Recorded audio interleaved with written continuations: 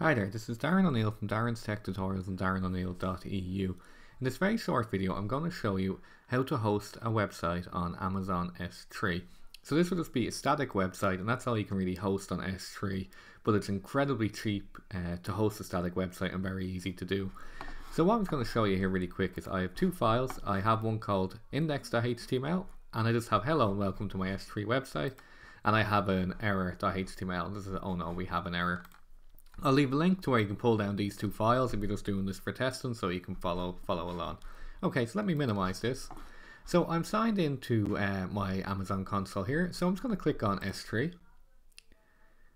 And what I'm going to do once this loads up, I'm going to create a new bucket. And I'm just going to call it Don S3 website.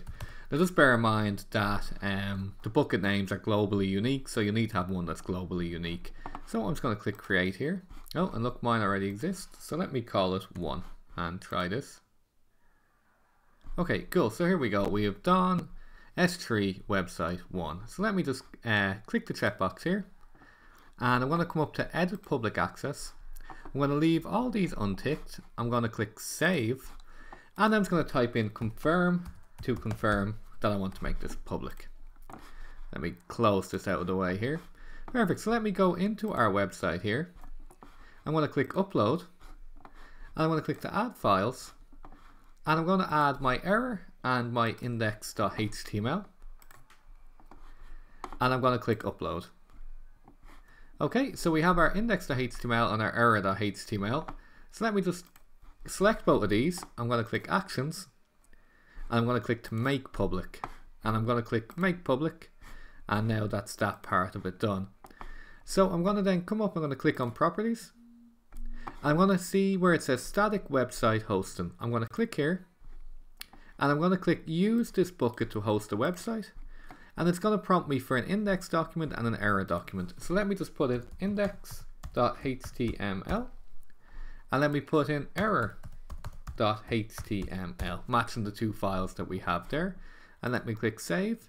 Perfect. So let me just click on our static website hosting. And what I'm going to do is I'm just going to copy this endpoint here. So let me just copy this. Okay, and let me just drag across a Firefox window that I have here so you guys can see. And I'm just going to paste and go. And there we go. And that's all there really is to it. It says hello and welcome to my S3 website. So you can see how easily and quickly you can make a website on S3. It's really good for static hosting, incredibly cheap. If you had a custom URL, you can just use DNS rules to point, create a CNAME to point to this URL. Hopefully you found this video useful, and if you did, please do like and subscribe. And if you had any trouble following along, just comment below, and if I can help, I certainly will. And thank you for watching.